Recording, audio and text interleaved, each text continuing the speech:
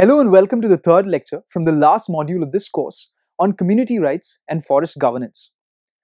Earlier in this module, we learnt about the spaces available in the law and the legal procedures for communities to respond to decisions about the purposes for which forests are going to be used for. We understood that communities can influence decisions to acquire and divert forests for so-called non-forest purposes, and that they can also have a role in the declaration of critical tiger reserves and critical wildlife habitats. Now, among the consequences of a decision to divert some forest land for a non-forest purpose, or to declare an inviolate space for conservation on that land, could be that the communities living on that land have to suffer from involuntary displacement. In this lecture, you can learn how communities can respond to decisions relocating them from forest landscapes. Now, there are some general rules applicable in all cases of relocation from forest land. The first is that no member of a forest-dwelling scheduled tribe or other traditional forest-dwelling community can be removed from forest land under his occupation till the recognition and verification procedure under the Forest Rights Act is complete. The second is that all relocation must comply with the requirements of the Right to Fair Compensation and Transparency in Land Acquisition, Rehabilitation and Resettlement Act 2013. Let us learn about some of these requirements now. It is mandatory to conduct a Social Impact Assessment or SIA and prepare a Social Impact Management Plan or SMP for acquisition of land. An instrument that helps assess and determine the implications of land acquisition on the affected community and people, and SIA is expected to minimize the risks involved in displacement, rehabilitation, compensation and resettlement. The government has to carry out the SIA in consultation with the concerned panchayat, municipality or municipal corporation at the village level or ward level in the affected area.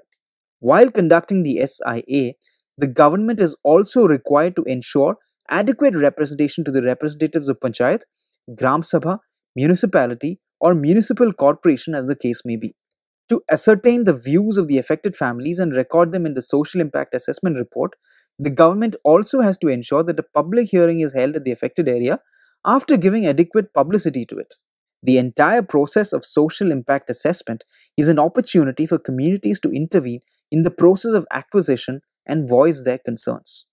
The collector has to determine the market value of the land to be acquired, and he shall calculate the total amount of compensation to be paid to the landowner. The parameters to be considered by the collector also include the damage that is expected to be sustained by the person because of the loss of the land, the loss of crops, and the change of residence. The government must also prepare a rehabilitation and resettlement scheme. This scheme must include details of what each person whose rights are being acquired is entitled to, the list of government buildings in the resettlement area, the details of public amenities and infrastructural facilities to be provided there, and the time limit for implementing it. A draft of it has to be presented at public hearings at which forest dwellers can submit their objections. These public hearings have to be conducted in every gram sabha where more than 25% of land belonging to that gram sabha or municipality is being acquired. After this draft and the objections to it have been reviewed by the collector of that area and any changes have been made to it by the government, a summary of the scheme has to be published as part of the official declaration of the acquisition. The collector has to pass rehabilitation and resettlement awards for each affected family. These awards must include details such as the rehabilitation and resettlement amount payable to the family, the bank account number of the person to which the rehabilitation and resettlement award must be transferred, the particulars of the house site and the house to be allotted, the particulars of land allotted to the displaced families. In every resettlement area, the collector has to ensure some infrastructural facilities and basic minimum amenities. The resettlement and rehabilitation scheme and the rehabilitation and resettlement award are two very important sources of information for forest dwelling communities. There could be a scenario where a community is served a notice to relocate from an area. You need to move from your homestead, leave your homes, your livelihoods, everything, and move to another area. the first thing to figure out is what is that notice for. If that notice is for really relocation for the purposes of wildlife protection area that is being being created, or that relocation is under land acquisition laws. It is important to do that, because how you really relate to the process and procedure and requirements will really differ for each one of these. But what is the common thread? One common thread in this whole thing is very clearly that any rule, or rather no relocation can take place without a prior approved relocation or a rehabilitation plan. That plan has to be developed. Under the Wildlife Act, it would be with the Chief Wildlife Warden and the District Collector. Under the land acquisition processes, again the District Collector's office will play a very important role in what is that plan. In either of these cases, actually accepting your options should happen ideally after you know what your options are. So it's not signing off on any document, or questioning even the local bodies, the panchayat bodies or your urban local bodies, to figure out what your options are. Where are you going to be relocated? Is that land actually ready for relocation? Does that land actually give you comparative life and lifestyle based on what where you're living? I think that is very important for you to figure out. There have been instances where affected villages have actually gone to the district collector's office and demanded that they be shown what that land is. There have been conservation groups who have engaged in relocation processes. They talk about working with the communities and actually saying that, okay, you go and see what options are in front of you to relocate or rehabilitate in a place. So relocate and rehabilitate, although are very distinct words. Relocation can just mean picking up anybody from one place and putting them in another place, whereas rehabilitation is much more of a social process where you're trying to replicate and replace what people have in a place. But in either of these cases, really figuring out where you're going to go, what is the land available, what are the facilities available there, can you actually replicate the life that you would like to replicate in that area, and of course based on what the law allows you to do is very critical before you actually accept a relocation exercise. The other thing that happens is especially when it comes to tiger reserves, your options could be to actually agree to a relocation by the forest department, or taking a 10 lakh rupee package and moving on. Now, that is also an extremely important process for anybody to undertake, because I think it's important for communities to understand the implications of just taking 10 lakhs and not relying on the forest department or any other government agencies to be relocated from one place to the other. And also, I mean, figuring out, is it worth waiting for that relocation process, or you would just like to move? All those things are, these are extremely political and justice related processes. But I think being understanding and demanding for all your options before any decision is taken, and also knowing that there are certain processes where your consent will need to be sought, I think will be important for you to. There are no ways out to that. Really, you need to really go out there and ask for that material. Let us now look at some important offices involved in the processes of resettlement and rehabilitation. For the settlement of disputes in relation to acquisitions, both the state and central governments can appoint people qualified under the law to the position of land acquisition, rehabilitation, and resettlement authority. Any person who has not accepted the provisions of the award in relation to the resettlement and rehabilitation can ask the collector to refer this matter to the authority. The application made to the collector has to state the grounds for objection to the award. Every state government also has a commissioner for rehabilitation and resettlement responsible for supervising the formulation and proper implementation of rehabilitation and resettlement schemes, and a monitoring committee for reviewing and monitoring the implementation of rehabilitation and resettlement schemes. The commissioner is responsible for conducting social audits of the implementation of resettlement schemes in consultation with Gram Sabhas.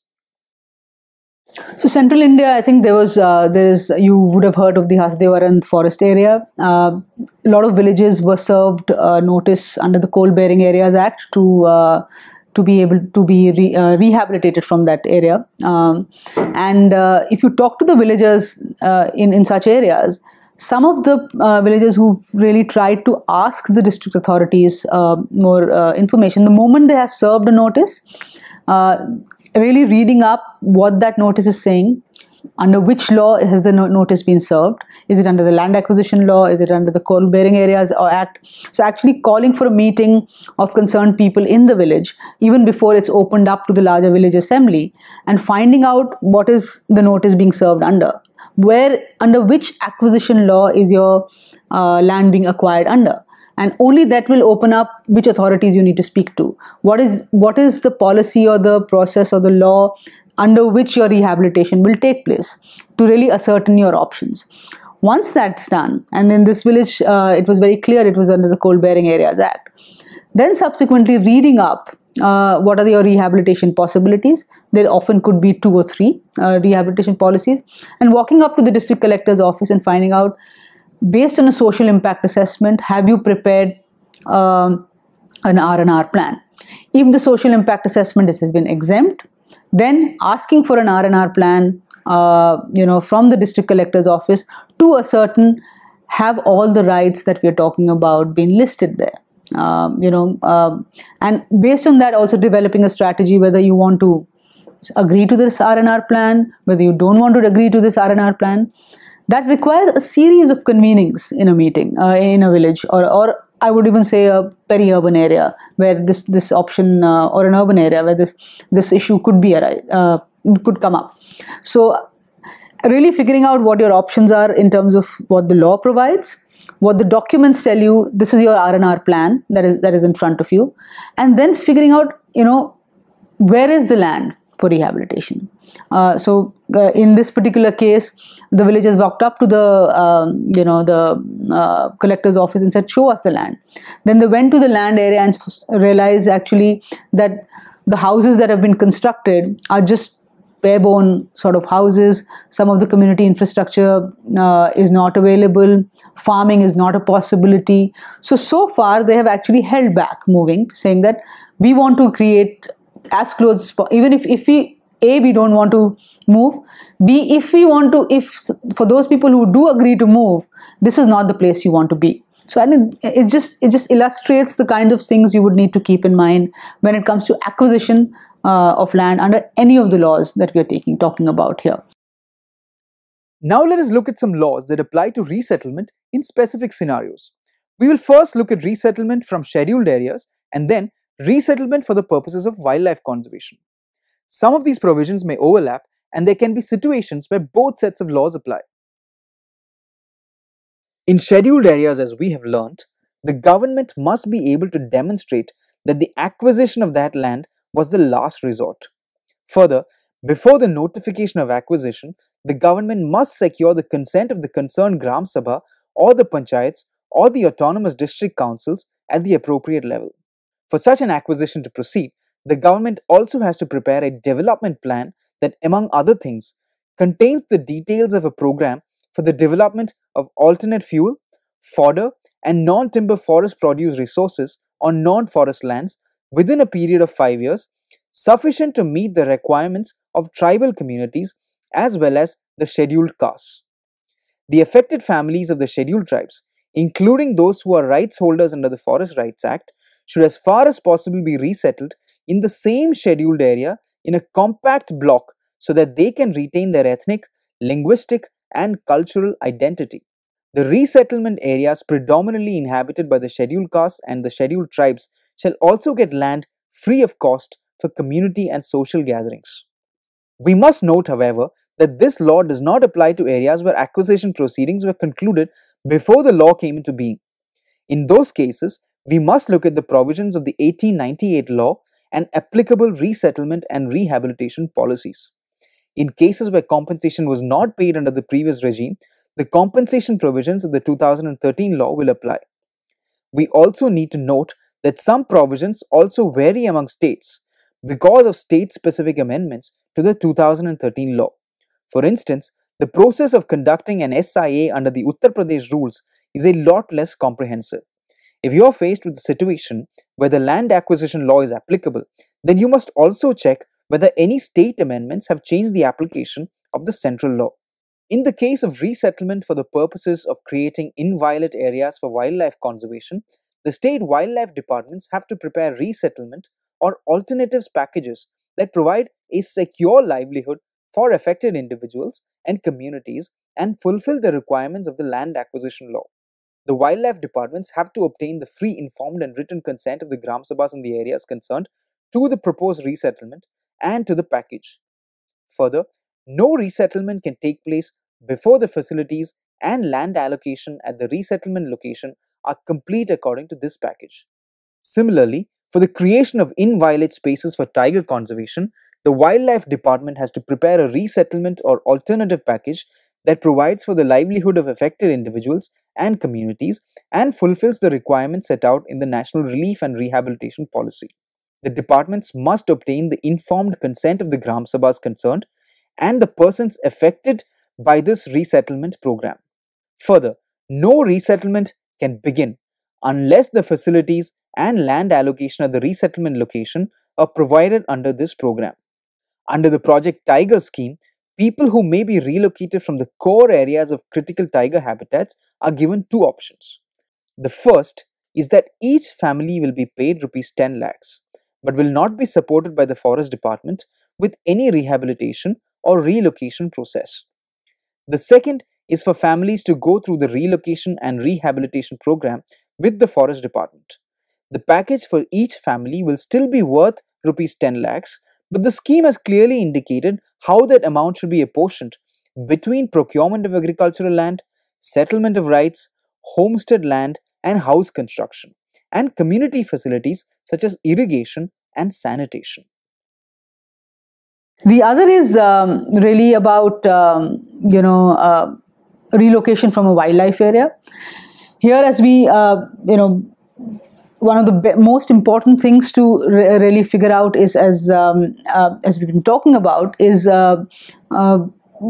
whether you do need to be relocated or not, and whether your rights can be settled in such a way that they can continue. You can continue to exercise those rights. Now, there could be two options for you in terms of a relocation issue. One, you could be it could be an issue of curtailed access to, say, a forest area or a grazing patch or any other place which you've historically been using for livelihoods. Your homestead is not impacted, just the area you're dependent on for occupation and livelihoods is getting impacted or getting cordoned off. The other could be that both that and your homestead is being relocated. The third option could be only your home is being relocated, but your access to forest is there is no problem with it. So I think in each of these cases, I think there have been different kinds of examples where conservation groups have worked with affected people. People are going to be relocated as part of a national park being declared. They have what is stated is that they've collaborated on actually figuring out, working with the forest department and going and checking out which land they have, and finally agreed to a package. There is, of course, critiques to this, but there are examples that people have presented that this could happen. In other instances, communities, after learning about their options, say in central India and other parts, have just said no, that we were not going to move from that area because the Forest Rights Act process has not been completed. Your records where you're doing settlement of rights do not have all the claimants on it, and also we actually would not really like to relocate from that area. So there is a bit of resistance that has happened, and resistance to actually relocate that area, where people have actually gone and occupied the areas. And in situations like this, the contestation and adversarial action is much more stronger that you see in some of these places. That brings us to the end of this lecture on how forest-dwelling communities can use the laws and procedures that we learned in the previous modules to respond to involuntary displacement from the areas they are living in. We learned some of the general rules that communities can use in all such cases of displacement from forest areas. We also learned some specific rules that communities can use when they are displaced from scheduled areas and when they are displaced for the purpose of wildlife conservation. Thank you for watching.